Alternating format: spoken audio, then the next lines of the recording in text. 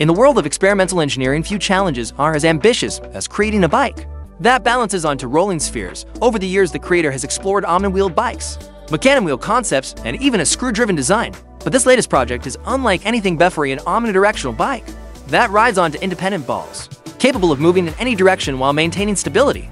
The challenge begins with the walking globe sphere, often used in circus, acts for balance training. These rigid hollow balls were the foundation of the bike, but keeping them stable is the real test.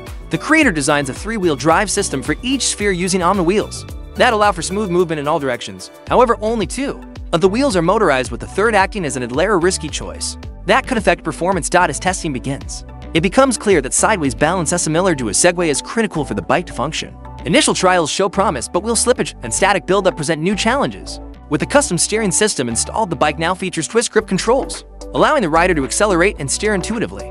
However, another challenge emerges: centrifugal force pushes the rider outward when turning, making balance difficult. To counter this, the creator programs a lean toss steer system, automatically tilting the bike into turns for a more natural riding experience. The final test is the bike moving, balancing, and even making controlled turns.